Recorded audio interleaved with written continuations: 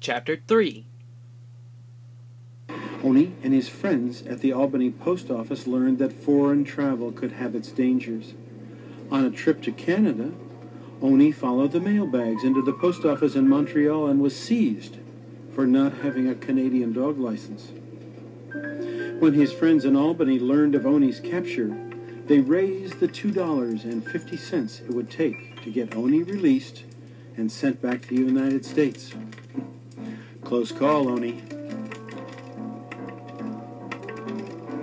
But Oni was famous now. He had traveled all over the United States, and many people were thinking he might be the first Postal Service dog to go around the world.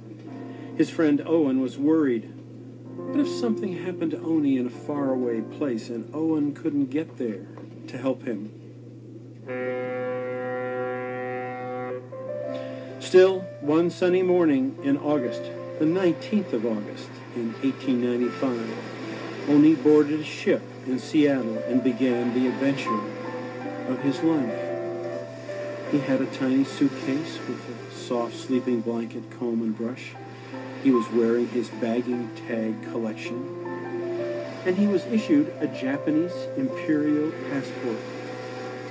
He traveled on this trip over 143,000 miles by steamship and train, made scores of new friends, gained 6 pounds, and was greeted at home in New York Harbor by hundreds of admirers on December the 29th, 1895.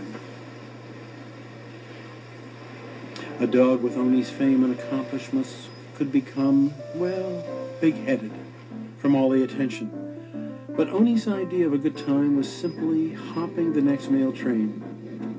Looking out the door of the mail car, his nose filled with scents, whiskers blowing in the breeze, he watched the countryside fly by.